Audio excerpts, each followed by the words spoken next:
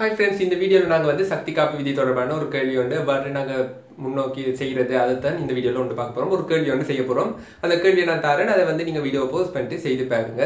அதுக்கு கடைசியில வந்து நாங்க உங்களுக்கான ஒரு கேள்வி கேட்போம், அதுக்குரிய ஆன்சரையும் கீழே லீவ் பண்ணுங்க. சரி, இதே மாதிரி நீங்க உங்களுக்கான செக்ஷன்ஸ் விளங்காம இருந்தா இந்த பிளேலிஸ்ட் வந்து நாங்க கொடுத்துருக்கோம். அதுல வந்து நீங்க போய் பாத்தீங்கன்னா மெக்கானிக்ஸ் பிளேலிஸ்ட்ல தேவையான வீடியோஸ் எல்லாம் இருக்கு. சரி, இப்ப பார்ப்போம் எவ்வாறு என்ன கேள்வின்னு பார்ப்போம். சரி, இப்ப கேள்வியை பார்த்தோம்னா, இப்போ ஒரு நிலைத்துறை அச்சு இருக்கு, ஒரு சுவர் ஒன்று இருக்கு. சுவரில் என்ன செய்து வச்சிருக்காங்கன்னா இவ்வாறு தொங்க விட்டுருக்காங்க. இது ஒரு சீரான ஒரு லேசான இலைன்னு வைப்போம், பேரம் இல்லாத ஒரு இலை இருக்க போகுது, இறுக்கமான இலை. இப்போ என்ன நடக்க போகுதுன்னா, இப்போ எம்தனியோட மாசம்னா கட்டி வச்சிருக்காங்க. இப்போ கட்டி வச்சுட்டு ஒரு துப்பாக்கி அன்றால ஒரு புல்லட் ஒன்று அனுப்புறாங்க, ஒரு சன்னம் ஒன்று கொடுக்குறாங்க. என்ன வேகம்னா யூ வேகத்தில் அனுப்புறாங்க. முதல் யூ வேகத்துல இருக்கு. சரி, இப்போ என்ன நடக்க போகுதுன்னா, இப்போ கொஞ்ச நேரத்தில் அடுத்த நிமிடம் மோதிகை நடந்து ரெண்டுமே ஒன்றாக சேர போகுது. ரெண்டுமே ஒன்றாக சேர்ந்த பிறகு என்ன நடக்குதுன்னு பார்த்தோம்னா, இந்த பொருள் வந்து அந்த ரெண்டாவது ஒன்றாக சேர்ந்த பிறகு அவ்வாறு எச் உயரத்துக்கு அந்த செயற்கை அந்த கேபிட்டல் எம் குற்றியும் சிம்பிள் எம் சன்னமும் சேர்ந்து எச் உயரத்துக்கு இயங்கி இருக்கு. இப்போ என்ன கேள்வின்னு பார்த்தோம்னா, அந்த சிம்பிள் எச்சுக்கான தொடர்பை வந்து நீங்க வந்து கண்டுபிடிக்கணும். Capital M simple M U தொடர்பாக நீங்க அதை கண்டுபிடிக்கணும். இதுதான் உங்களுக்குரிய கேள்வி. ஸோ வீடியோ போஸ்ட் பண்ணிட்டு செய்து பாருங்க. சரி, இப்போ பார்ப்போம். இப்போ முதலாவது என்ன செய்யலாம்னா, இப்போ என்ன நடந்திருக்குன்னா, இப்போ சிம்பிள் எம் திணிவுடைய வந்திருக்கு, யூ வேகத்திலோடையும் வந்திருக்கு. அந்த ரெண்டு வந்து என்ன செய்திருக்கு, இவ்வாறு M plus M capital M plus எம்மா வந்திருக்கு. சரி, இப்போ என்ன நடந்திருக்குன்னு பார்த்தோம்னா, இதில் நாங்கள் பயன்படுத்தக்கூடியது இதில் உந்த காப்பு விதியா இருக்கணும். உந்த காப்பு விதியை பயன்படுத்த போகிறோம். ஸோ என்ன நடக்க போகுது, இங்கே வந்த வேகத்தின் காரணமாக இதில் ஒரு வேகம் வந்திருக்கு. ஸோ நாங்கள் இதில் எழுத வேண்டிய முதலாவது உந்த காப்பு விதிப்படி. உந்த காப்பு விதிப்படி தான் நாங்கள் செய்ய போகிறோம். உந்த காப்பு விதிப்படி. சரி, இந்த பக்கமா நான் உந்த காப்பை பயன்படுத்துவோம். ஸோ இப்போ ஆரம்ப உந்தம் சமன் இறுதி உந்தம், இதுதான் உந்த காப்பு விதி. சரி, இப்போ ஆரம்ப உந்தத்தை எழுதினோம்னா, இந்த சிம்பிள் எம் திணிவுடைய உந்தத்தை பார்த்தோம்னா சிம்பிள் எம் இன்ட்டு யூவா இருக்க போகுது. அடுத்தது இந்த குற்றின உந்தத்தை பார்த்தோம்னா அது வேகம் பூஜ்ஜியமா இருக்க போகுது.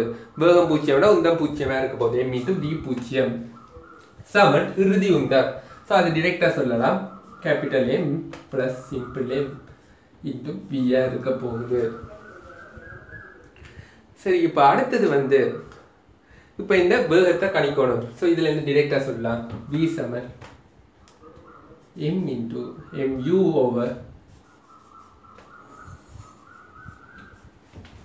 சரி, இதை எடுத்தாச்சு. சரி, இப்போ அடுத்தது நாங்கள் பார்க்க வேண்டியது, இப்போ எங்களுக்கு தெரியும் இந்த வேகம் வி கிடைத்து விட்டது. இந்த வேகம் வி கிடைச்சோன்னா என்ன நடந்திருக்குன்னா, அந்த பொருள் வந்து மேக்சிமம் எச் உயரத்துக்கு வந்திருக்கு. ஸோ அவ்வாறு வந்ததுக்கு காரணம் என்னன்னு பார்த்தோம்னா, அந்த வேகம் காரணமாக அதில் இருக்கிற இயக்க சக்தி குறைவடைந்து இந்த இடத்துல இயக்க சக்தி பூஜ்ஜியமாகுது. இயக்க சக்தி குறைந்த இயக்க சக்தி என்ன நடந்திருக்கு, அழுத்த சக்தியாக கூடியிருக்கு. ஸோ நான் ஏற்கனவே சொல்லியிருக்கேன், இதில் அழுத்த சக்தி பயன்படுத்த போறேன். ஸோ எனக்கு நான் zero potential level ஃபர்ஸ்டாகவே குறிச்சிடுவேன். So zero potential level. சரி, இப்போ அடுத்தது நாங்கள் போட போறது என்ன விதின்னு பார்த்தோம்னா, இதில் கவனமாக இருக்க வேண்டியது, நான் வளமையாக சொல்லிட்டு வர்றது பொறிமுறை சக்தி காப்பு விதி. ஸோ இதில் நாங்கள் பயன்படுத்த போறது பொறிமுறை சக்தி காப்பு விதி.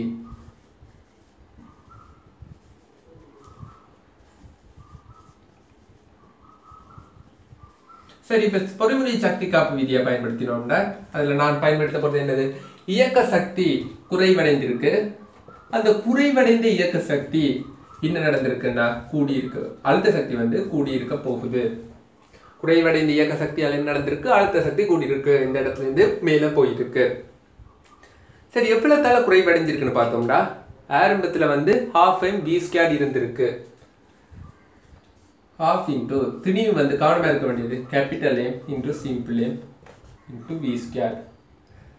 பிறகு பூஜ்ஜியம் ஆகுது. ஸோ இவ்வளவு தால குறைஞ்சிருக்கு.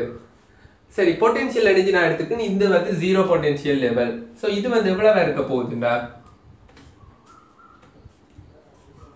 இது வந்து m plus m into G into H இருக்க போகுது. ஸோ இப்போ அடுத்தது நாங்கள் செய்ய வேண்டியது, இதில் சொல்லலாம் v ஸ்கொயர் சமன் 2 into g into h இருக்க போகுது.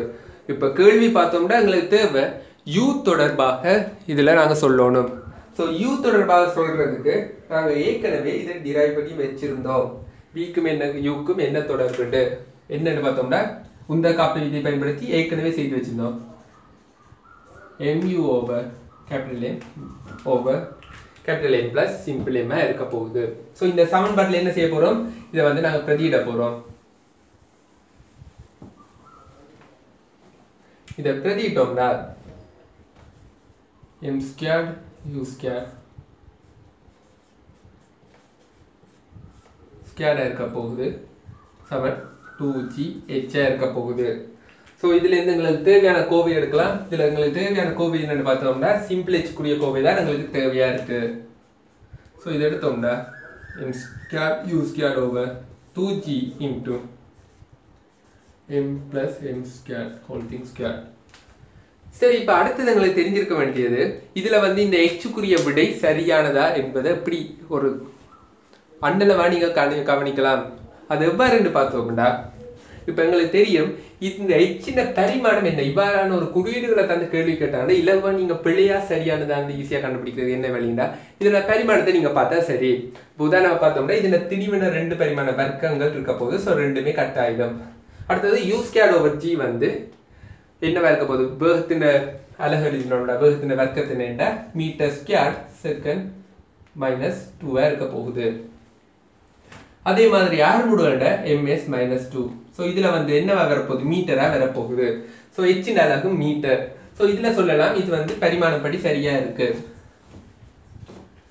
அதனால கொஞ்சம் இலவா உங்களுக்கு ஈஸியாக நீங்கள் கண்டுபிடிக்கலாம். இது பெரும்பாலும் சரியாக இருக்குமா, அதுக்காக ஃபுல்லாக சரின்னு சொல்லலாம். ஆனால் பெரும்பாலும் இதை விட சரி அந்த மாதிரி ஒரு முடிவுக்கு வரலாம்.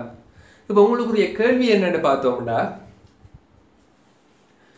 இப்போ இவ்வாறு நீங்கள் எல்லாம் பயன்படுத்தி இருப்பீங்க. இப்போ கேள்வி என்னன்னு பார்த்தோம்னா இப்போ எனக்கு தெரியும் இதில் வந்து பி வேகத்தோட நாங்கள் இந்த m plus m திணிவு இயங்கி கொண்டிருக்கு. அந்த இடத்துல நாங்கள் பொறிமுறை சக்தி காப்பு விதியை பயன்படுத்தி இருக்கோம். சரி, இப்போ இதில் பொறிமுறை சக்தி காப்பு விதி பயன்படுத்தி இருக்கிறோம்னா அதில் வந்து ஒரு விசைகளும் அந்த காப்பு விசை தொகுதிக்குள்ள உட்பட்டு இருக்கணும். ஆனால் இந்த இடத்துல காப்பு விசைக்கு உட்பட்டு இருக்கான்னு பார்த்தோம்னா எங்களுக்கு தெரியும் இந்த இடத்துல இந்த இடத்துக்கு தான் நாங்கள் பொறிமுறை சக்தி காப்பு விதியை பயன்படுத்தி இருக்கிறோம். ஸோ இப்போ இந்த இடத்துலேருந்து இந்த இடத்துக்கு நாங்கள் காப்பு விசையை பயன்படுத்தலாமான்னு பார்த்தோம்னா இதில் mg தொழிற்பட போகுது, அதாவது நிறை w தொழிற்பட போகுது, இஞ்சால t தொழிற்பட போகுது. ஸோ இதில் காப்பு விசை வந்து இந்த நிறை காப்பு விசை அது எல்லாருக்குமே தெரியும். ஆனால் இந்த இழு விசை வந்து காப்பு விசை இல்லை. ஸோ அதுக்கான காரணத்தை பார்த்தோம்னா அப்படி இருந்து நாங்கள் பொறிமுறை சக்தி காப்பு விதி பயன்படுத்தி இருக்கோம். அதுக்கான காரணம் என்னன்னு பார்த்தோம்னா அந்த இயக்கத்தில் வந்து என்ன நடைபெற்று இருக்குண்டா, இயக்கத்தில் என்ன நடைபெற்று இருக்குன்னு பார்த்தோம்னா இயக்கம் வந்து அந்த இழு விசைக்கு எப்பவுமே செங்குத்தான திசையில தான் இருந்திருக்கு. அதன் காரணமாக தான் நீங்கள் பொறிமுறை சக்தி காப்பு விதியை பயன்படுத்தலாம் இழுவிசை இருக்கின்ற போதும். காரணம் அந்த இழுவிசை வந்து அந்த பொறிமுறை சக்தி அந்த இயக்கத்தில் வந்து பாதிப்பை செலுத்தல. அது வந்து முதல் கேள்வி. அது உங்களுக்கு ஏற்கனவே நான் முதல் வீடியோலையும் சொல்லியிருக்கிறேன். சரி, இந்த வீடியோவில் நாங்கள் உங்களுக்கு தர கேள்வி என்னன்னு பார்த்தோம்னா இப்போ ஆரம்பத்தில் இந்த இடத்துலேருந்தே ஏன் அந்த இடத்துக்கு, அதாவது இப்போ ஏ பி சின்னு எடுத்தோம்னா ஏயில் இருந்து சிக்கு ஏன் நாங்கள் சக்தி காப்பு விதியை பயன்படுத்தி டிரெக்டாக விடையை எடுக்கக்கூடாது, ஏலிருந்து சிக்கு ஏன் டிரெக்டா பயன்படுத்த இயலாது, அதுக்குரிய காரணத்தை நீங்க ஒரு வேர்ட்ல சொல்லலாம். அந்த வேர்டை வந்து நீங்க கீழே கமெண்ட்ல லீவ் பண்ணி விடுங்க. சரியா கேட்ட கேள்வி. ஏல இருந்து அதாவது முதல் இருந்த அதே சக்தி மட்டத்துல இருந்தா நாங்க மேல் நோக்கி சென்றிருக்கு. ஸோ அதுல இருந்து ரெண்டுக்கும் இடையில ஏன் சக்தி காப்பு விதியை பயன்படுத்தி இலகுவா எடுக்க இயலாது, அதுக்குரிய காரணத்தை வந்து நீங்க கமெண்ட்ல லீவ் பண்ணுங்க. ஒரு வேர்ட்லயே இதை நீங்க வடிவா சொல்லலாம். அதுக்குரிய காரணம் என்ன யோசிச்சு சொல்லுங்க. சரி, இந்த வீடியோ பிடிச்சிருந்தா மறக்காம சேனலை சப்ஸ்கிரைப் பண்ணுங்க. அதோட உங்க ஃப்ரெண்ட்ஸுக்கும் இந்த சேனலை பற்றி ஷேர் பண்ணுங்க. தேங்க்யூ.